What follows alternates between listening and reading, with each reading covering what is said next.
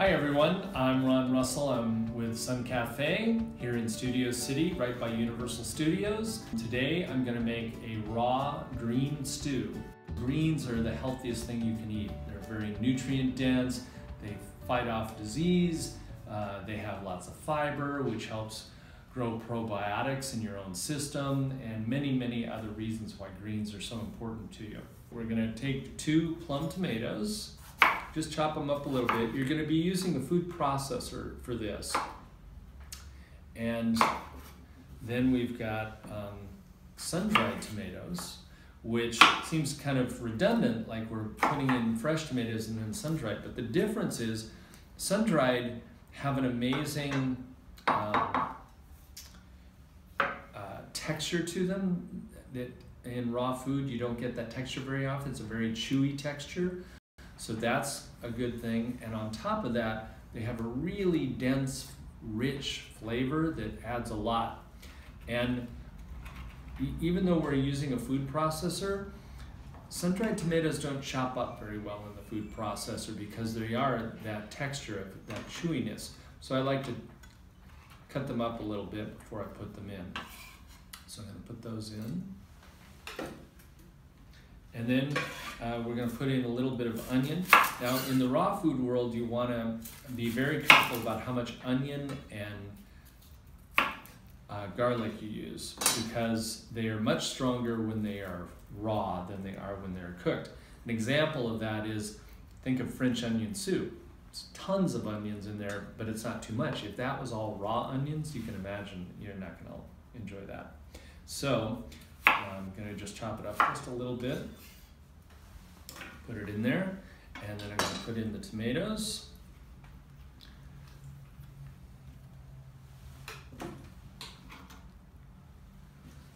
right, and then we're going to put in the seasoning. So we put in about 2 cups of tomatoes, about 2 large tomatoes, and then the sun-dried tomatoes was 2 to 3 tablespoons of that.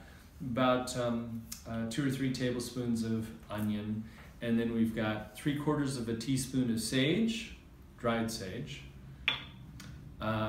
We have thyme, which I'm using 1 teaspoon of thyme, and I've got 1 teaspoon of garlic that's been minced, and I mince it because you can do it 2 different ways. You can put the garlic in first, mince it up, and then put all your other ingredients, or you can mince it and put it in with your ingredients. You don't want to put in a whole clove with the food processor. It just doesn't fully process it. And then we've got 1/2 teaspoon of black pepper, and we've got salt to taste, which for this is about 1/2 teaspoon. All right, now this is going to be essentially our sauce. So I'm going to process this up, and we're going to blend this pretty much fully down to a sauce.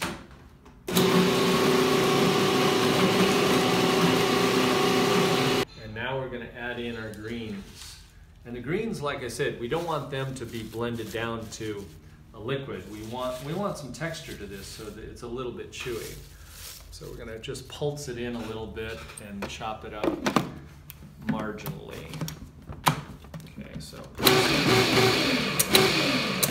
also the pulsing helps pull the vegetables down into the blade. If you just run them straight, sometimes they just twirl around. The pulsing actually pulls them into the blade.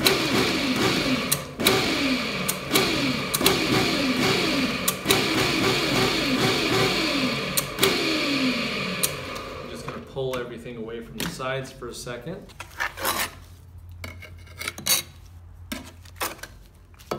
Okay. Just a little more pulsing.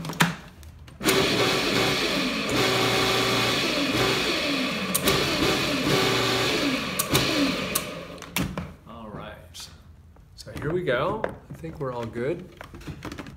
So here is our stew. Just going to pull out the blade real quick. And we'll get it into the bowl.